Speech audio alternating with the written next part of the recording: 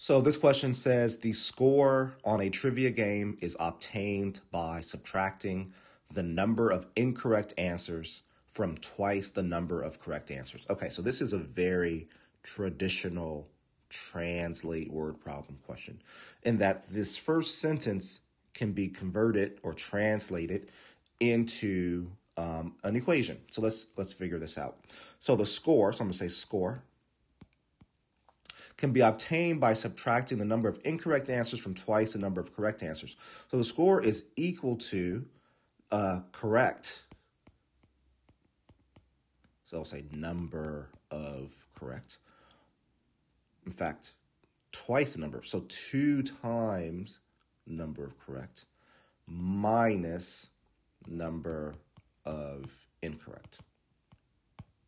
So hopefully that makes sense, right? We are subtracting the number of incorrect from twice the number of correct, and that's how we get the score. So there's my translation.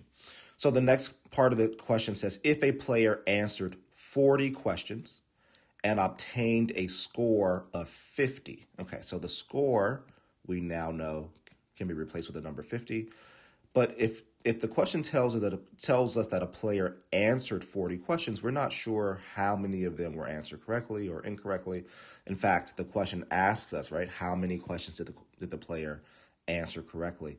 So I'm going to say that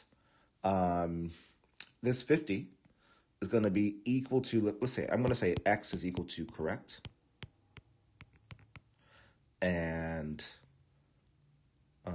in this case, right, 40 minus X is equal to incorrect. So I don't want to introduce a new or a different variable here. So hopefully this makes sense. I'm just saying I'm trying to convert this into a true equation with numbers and variables. I have kind of the idea of what the equation should be from my translation here, but I don't want to just recopy down these words. I want to turn it into a variable, right? I don't know the number of correct questions. So anytime you don't know the value of something in math, we just set it to a variable. So I'm going to say there are X correct questions.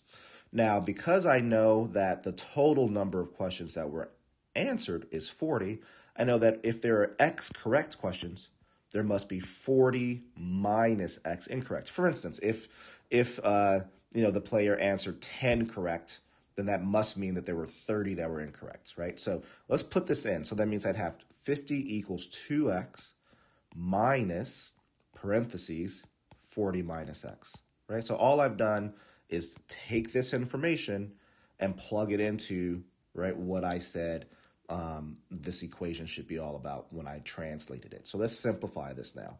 So I had 50 equals 2X. This negative sign distributes across the parentheses. So minus 40 and then plus X, right? Because negative times negative, negative times negative is positive. And now I have like terms on the right-hand side. So I have 50 equals 3X minus 40. And I then can add 40 to both sides. So 40 is gone from here. I'm left with 90 equals 3X.